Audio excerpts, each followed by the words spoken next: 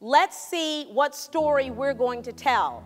I come from the age of Martin and Malcolm, and I came up with a whole different narrative of what's possible than what's prevailing right now. What if the narrative was, we live in a city of villages where every household can walk to work, walk to shop, walk to learn, and walk to play? When we said, what does it mean to be green? It has become something that's only for a certain group of people. And then I realized, well, what it meant for my grandmother to be green was that she had cucumbers in the back, she had peppers, right? Or it meant living off the land and being resilient, understanding those things. So I think that is one of the biggest things that we can do, is kind of crack that code of not thinking about sustainability as tied to race or class, but about the resilience of how do we move forward as a country and how we move forward as a planet. The ecosystems that are designed for families to thrive are not working, and this shouldn't be about economics.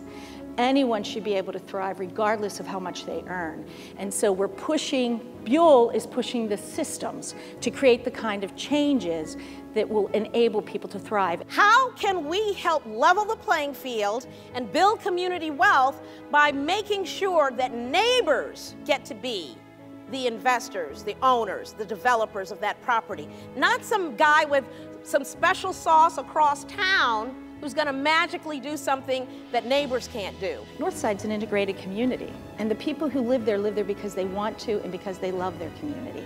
And we understood that if we could mobilize that, we could create the transformative agenda that those residents were telling us that they wanted. The question is, and we call it the question of the century, where is your village? Where is your village? We can't do systemic change across the board in one fell swoop. It's got to be incremental. We got to be bold and risky. People get angry. People are hurt. One thing goes wrong and all the distrust comes out, right? But what's going to matter isn't that all that happened. What's going to matter is we come back the next day. This stuff isn't easy, but if you come from a place of consensus around what you want for your community, you can then begin to move forward. And it's that gradual process with brilliant execution and relentless attention to the details that's going to create the kind of systemic change that we all want to see.